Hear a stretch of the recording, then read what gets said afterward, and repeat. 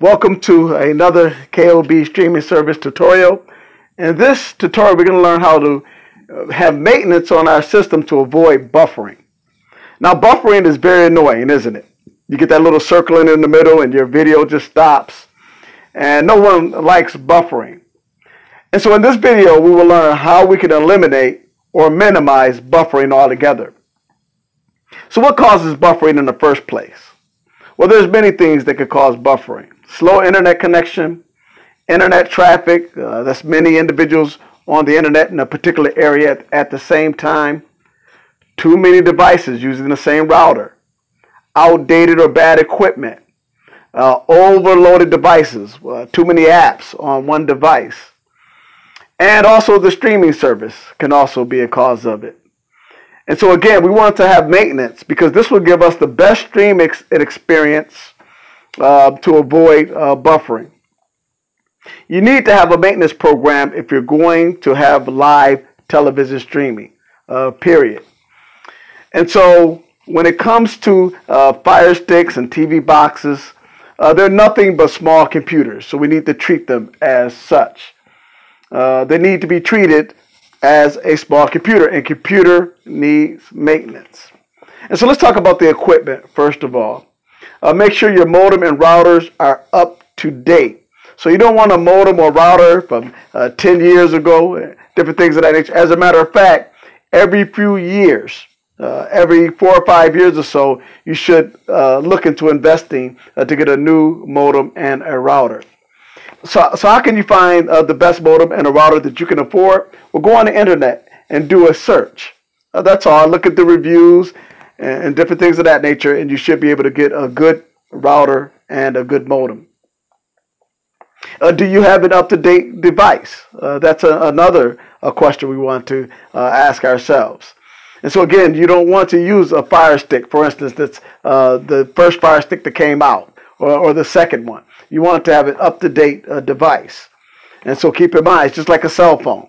If you have a cell phone from 5 years ago, it's outdated right now, right? So you want to have a good device. Delete any apps or programs that you are not using. We'll show you how to do that in a moment. Disabling unnecessary options will help the speed of your device. We'll show you how to do that also. And stop other apps and programs from running in the background. We'll do a tutorial on that in one moment. Another thing you want to make sure is that you can get the best service, the best internet service that your budget will allow. Call your internet service provider to make sure you're getting the speeds that you are paying for. And so we want to make sure that we do that. We recommend that you at least get 25 megabytes per second. And that's actually pretty low. But I was looking around the country, and some internet service providers only allow that. But again, make sure that you get the best internet service that you can. And we recommend no less than 25 megabytes per second. Although you can stream HD video at 15 megabytes per second, we recommend that you at least get 25. You can check your internet speeds on the Smarters app. We'll also show you how to do that. And I showed you that in one of the last videos that we had. One thing we want to do, we want to have a checklist. And in this checklist, we want to do this every 2 weeks. So we want to reboot your modem and your router. Well, how do you do that? You unplug it for about 20 to 30 seconds, and then you plug it back in, and that reboots it, and it refreshes your modem and your router. We want to reboot your streaming device. And so whatever you're using, such as a Fire Stick, you want to reboot that. So you can do that during your routine maintenance. And also you want to clear your cache. And we'll show you how to do that on the video. And so let's get into the actual doing these things so we can show you how to maintain your device and how you can keep your streaming live and without the buffering.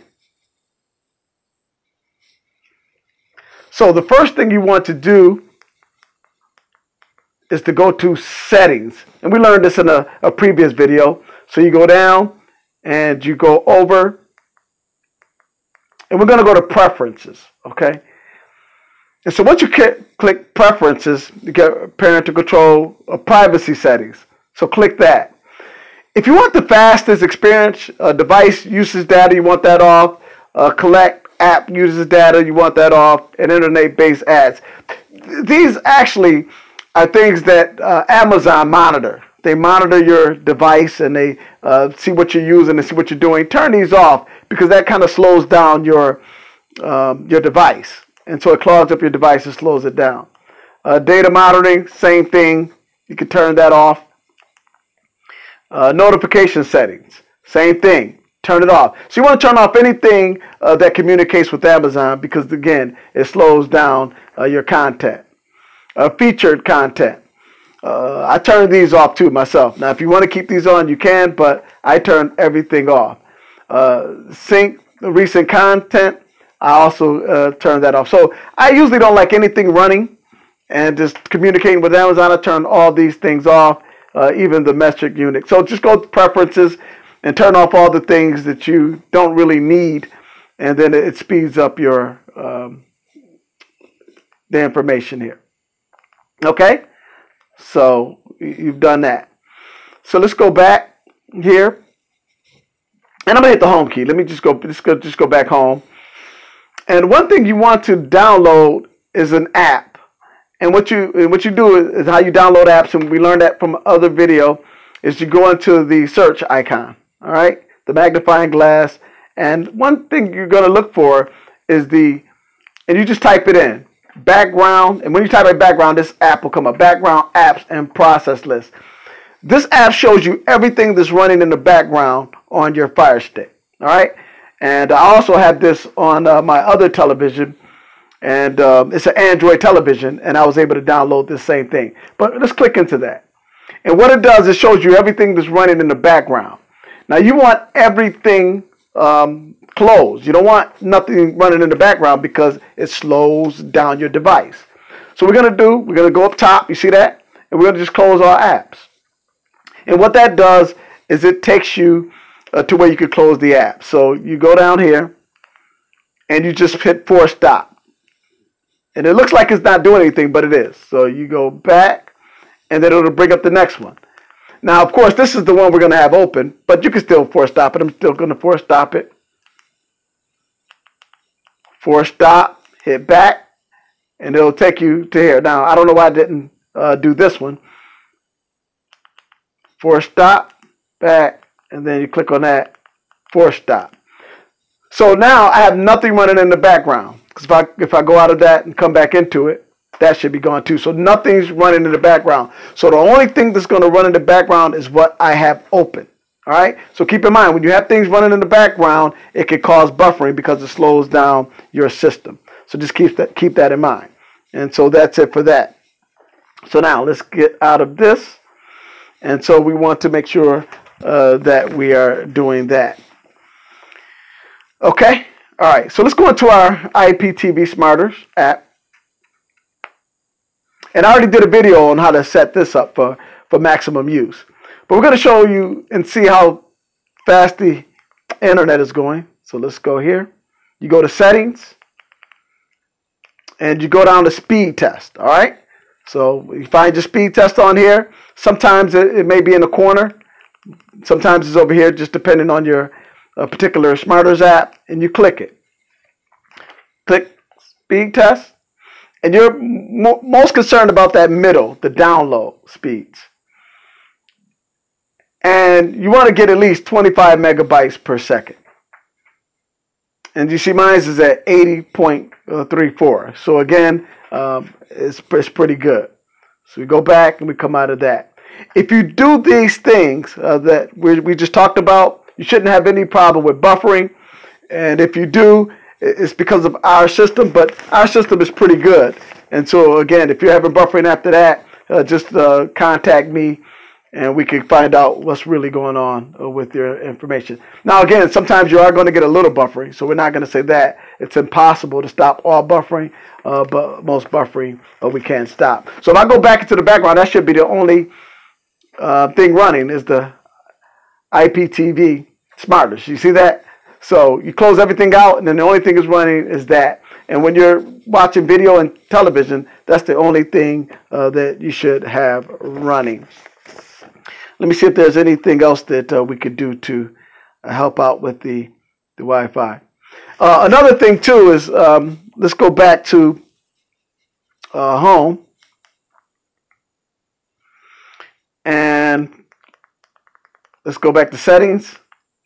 And then you're going to go to applications. This is another thing that you want to do. And again, with your maintenance program every 2 weeks, go down to manage installed apps. As a matter of fact, when you get here, you can see how much space you have left. So I'm pretty decent. You see how much space I have left? So the white line is how much space I'm using, and the gray is how much I have left to use. So you click manage installed apps, and you go down. And what you want to do is clear the cache. And the cache, you see that there, and I'll show you in a moment. I have no cache there, no cache. So this one, Amazon Photos, I have the cache here. So you just click into it. You go down, clear cache. Come out of that, you pick the next app. You go down, clear cache. Go down, clear cache. So you do this for all of your apps. You just go all the way down and you clear the cache, and that opens up space on your browser, because cache takes up a lot of space on your browser. And so again, you see, I have more space now than I did before. So if I go through and I clear all of my cache, then you're good. So those are the things you want to do. Remember, reboot your router and your modem. You want to eliminate any in the background, any apps in the background. You want to clear cache. One other thing that you want to do also during that maintenance, remember we talked about rebooting your system. And so here, we go back here, and you go to My Fire TV. You go down, and you just click restart.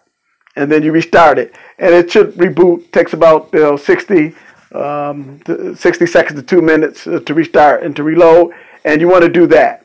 So if you do that every 2 weeks, then you're good. Let's say the 1st and the 15th of every month, you're going to set your phone to go ahead and do your maintenance. If you do that, you should be good. So again, if you have any questions on this information, again, you can email me at kobtvhelp@gmail.com.